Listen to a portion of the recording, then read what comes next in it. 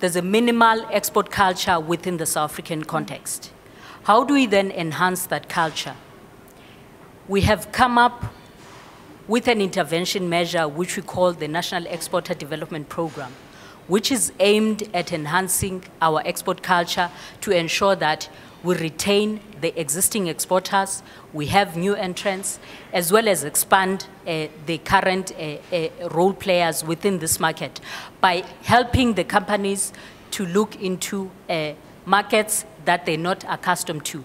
For instance, we all know that South Africa has been very comfortable over the years in terms of engaging with our traditional partners, but we believe that there's more benefit in engaging with the so-called new high-growth markets in Africa, in Asia, as well as in Latin America.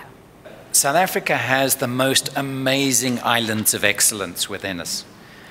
If you think financial services, think JSE, think our banks, think of our auditing standards, our governance standards. These are leading the world. And those are just examples.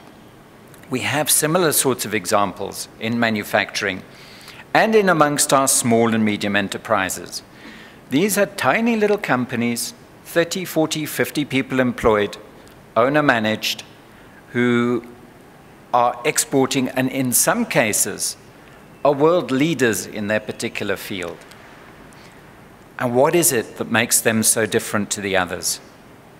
Why cannot any SME, why cannot any large organization go out and export as effectively?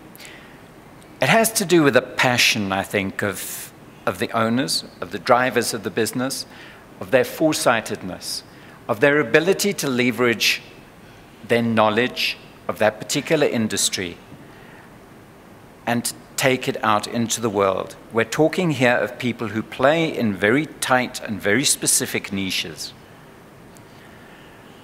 Once you have managed to take on and challenge a small niche and take it over, you can be extremely successful.